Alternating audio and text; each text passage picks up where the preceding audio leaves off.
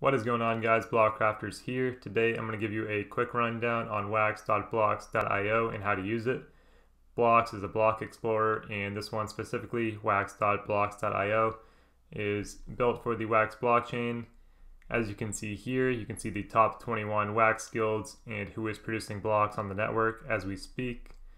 If you scroll down, you can see the Wax guilds on standby. You can vote for who you guys want in the top 21. As you can see, BlokCrafters right here.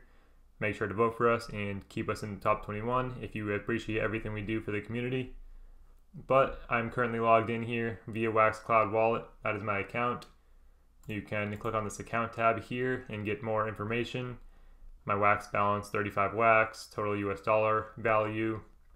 You can see your resources here as well, kind of like the Wax Cloud Wallet.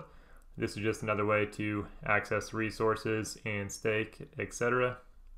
You can see all your tokens, you can see all your transactions on chain. If you click this wallet tab here, you can really get into the buy and sell RAM, the stake CPU and net, etc.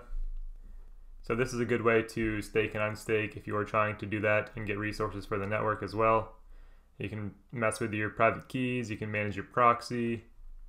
So it's a pretty good tool. You can vote for Wax guilds. You can see the total votes here and how many each Wax guild has received. This is a pretty good tool in my opinion. If you want to do some proxies, you can click on this proxies tab here and proxy your vote to any of these accounts. You can play with some dApps inside the Blocks app as well. You can mess it around and see some statistics, some games, DeFi, gambling, exchanges, collectibles, etc.